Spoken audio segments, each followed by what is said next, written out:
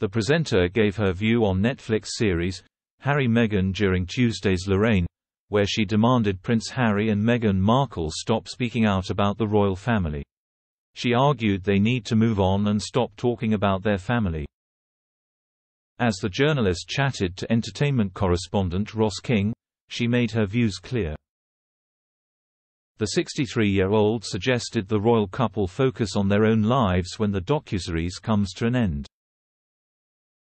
After Ross questioned what it was the Sussexes are hoping to achieve, Lorraine agreed, "I think everybody's in two minds. I honestly, genuinely wish them all the best, but I think this has got to stop. Once this comes out on Thursday, once the book has come out, they can't just keep talking about their family. They've got to then build their life. As you said, what is it they want to do for themselves and for their kids? For goodness sake, they've got two gorgeous, healthy children, they love each other very much, got a beautiful big house. It's like enough already, enough, enough, enough." Lorraine also aired a different view on the Sussexes during Monday's ITV show.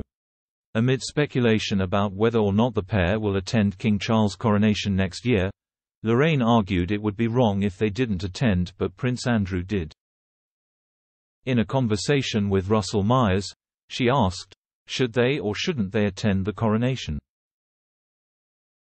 "A lot of people saying they shouldn't, but come on, if Prince Andrew is gonna be there.